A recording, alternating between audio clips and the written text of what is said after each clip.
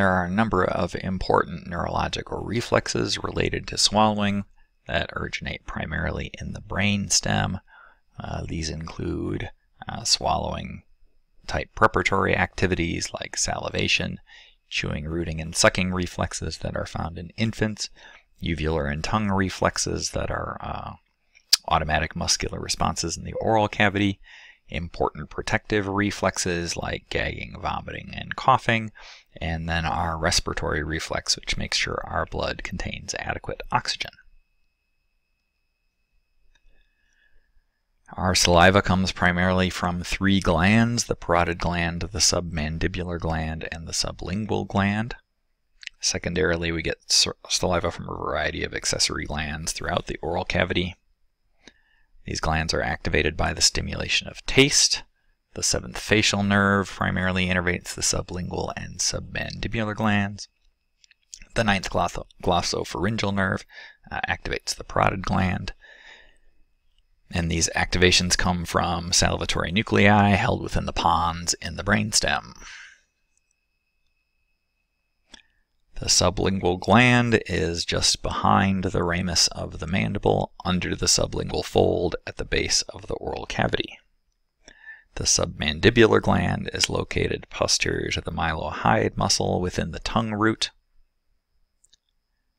Saliva from the sublingual and the submandibular glands is used to form the bolus and help lubricate for the oral stage of the swallow. The parotid glands are our largest salivatory glands. They're located posterior to the ramus of the mandible, behind the auditory meatus, which is the opening for the auditory system on the temporal bone. The parotid glands empty into the pharynx and provide lubrication for the bolus during the pharyngeal and esophageal stages of the swallow. Chewing, rooting, and sucking reflexes are reflexes that are controlled within the midbrain that are mediated by the fifth trigeminal nerve. These are used in our field with prematurely born infants to help them develop their chewing reflexes so that they can eventually get a normal type swallow. You can stimulate the chewing reflex by putting pressure on the roof of the mouth. Rooting and sucking reflexes that turn to orient toward something and to suck on it, are stimulated by pressure in the paraoral region around the lips. Uvular and tongue reflexes are automatic muscular responses. You can stimulate elevation of the uvula by touching it. This involves the ninth glossopharyngeal nerve. Sending a sensory signal, and then the 10th vagus and 11th accessory nerves contract the levator veli palatini. Tongue retraction or elevation can be stimulated by putting force on the tongue in the opposite direction. So if you pull on the tongue, it'll automatically try to pull back. If you push down on the tongue, it'll automatically apply force up. These are mediated by the ninth glossopharyngeal nerve for the action of the palatoglossus to help pull the tongue up, and the 12th hypoglossal nerve for action of the genioglossus to press against pressure. These reflexes get used in our field to help exercise some of the muscles involved in swallowing. If you have a case of anatomical underdevelopment or some sort of neurological paresis resulting in muscle weakness, these can be used on both adults and children. But this type of therapy you have to be fairly cautious with, because areas you might be prodding to respond for uvular and tongue reflexes are fairly close to areas that would potentially cause someone to gag. The gagging reflex is triggered by touching the fascial pillars, the posterior part of the tongue, the posterior pharyngeal wall, the uvula.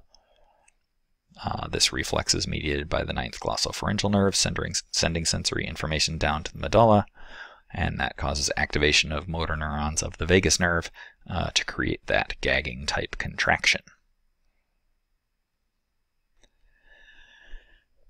Gagging results in contraction of abdominal muscles, muscles that elevate the palate, and your pharyngeal elevators and constrictors.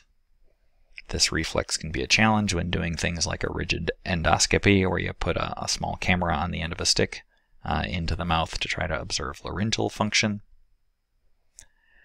Notice also that there's overlap with the 9th glossopharyngeal nerve, providing sensory information with our sense of bitter tastes. So a particularly strong bitter taste may cause gagging, and this is potentially a survival-related reflex where your body doesn't want you to eat something that's too acidic or too alkaline, as it may be bad for your system. The vomiting reflex is basically taking the gagging reflex to the extreme. The vomiting reflex originates from the medulla as well, closely associated with your swallowing areas. Vomiting can be triggered by unpleasant smells, unpleasant tastes, problems with your gastrointestinal system, or vestibular dysfunction by problems with your balance system. In addition to some of the muscular actions for gagging, vomiting is also going to induce salivation to help lubricate that pathway, vocal fold adduction and lowering the epiglottis to help protect the larynx from the stuff that you're vomiting, elevating the larynx, which again is helps keep the larynx out of the food pathway and make the channel around the larynx rather than over the top of it. Elevation of the velum to close off the nasal port. Elevation of the pharynx to shorten the distance between the esophagus and the outside world for the vomiting action. The jaw is lowered and the tongue is usually protruded again to open up that pathway. The esophageal sphincters are opened up so that the contents of the stomach can be expelled, and the abdominal muscles are contracted to push against the stomach and empty the contents of the stomach. The coughing reflex involves adducting the larynx using expiratory muscles to build subglottal air pressure between the larynx, which then gets explosively released. This is done in order to try to clear irritation from the airway. This involves both sensory and motor components of the vagus nerve within the medulla. Generally speaking, coughing actually isn't very good for your larynx, despite it being a protective function. So if you do need to cough, you should try to cough as gently as possible. If there's something kind of irritating your airway and you think you want to cough, a healthier solution is to get some water and take in a good-sized mouthful of water and try to swallow that forcefully, and that may wash whatever's irritating your airway out of the airway and down into the stomach. The respiratory reflex has two centers that control it, one for inspiration and one for expiration, that are located in the medulla, the lowest part of the brainstem. This reflex is mediated by the 9th glossopharyngeal nerve.